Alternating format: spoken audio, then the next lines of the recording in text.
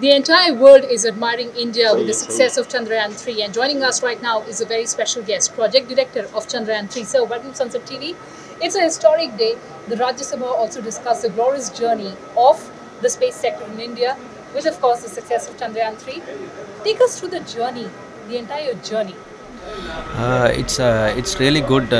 We have started this project in the beginning of 2020 after the setback in Chandrayaan-2, and then initially we have pinpointed what went wrong in Chandrayaan-2, and there was a failure analysis committee, and the corrective actions have been taken place, and also we reconfigured the lander, made more robust in all the hardwares and softwares, and also we built multiple mission parts so that we don't go wrong this time.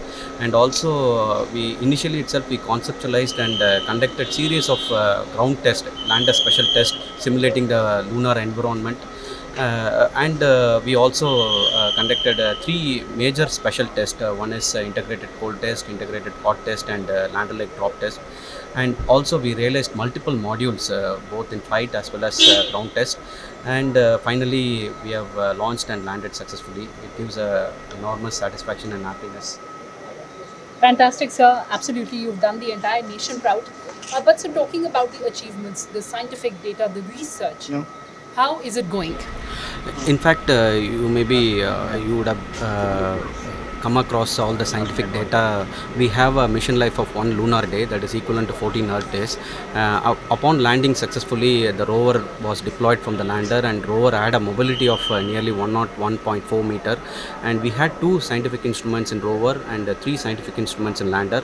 All were operated soon after the landing, and it has given plethora of science data both from lander and rover, and we operated continuously for almost 24/7 for the entire lunar day.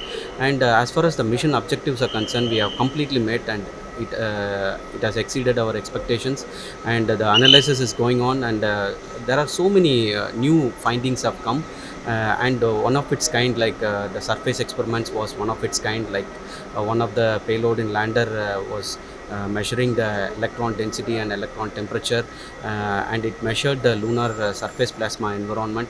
And another payload is a seismic activity, where it can measure the natural events as well as artificial events, which has an high sensitive accelerometer, and it has also measured various events, the ramp deployment, rover mobility and all. The third one was the thermophysical experiment, where the probe was inserted into the lunar regolith for about 140 mm, and we had 10 temperature sensors, where it measures the thermal conductivity as well as the temperatures over time as well as over the sun load.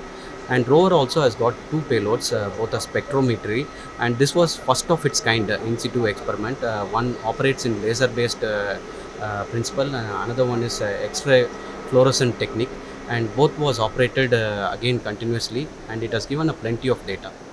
Absolutely, sir.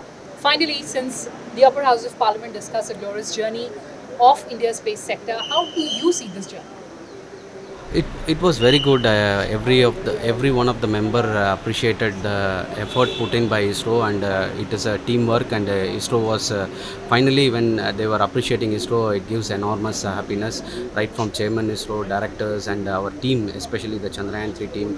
It was well appreciated, and it gives enormous happiness and satisfaction. Absolutely, sir, and thank you so much for all your endeavors. Reporting from Parliament, Kriti for Sansad Television.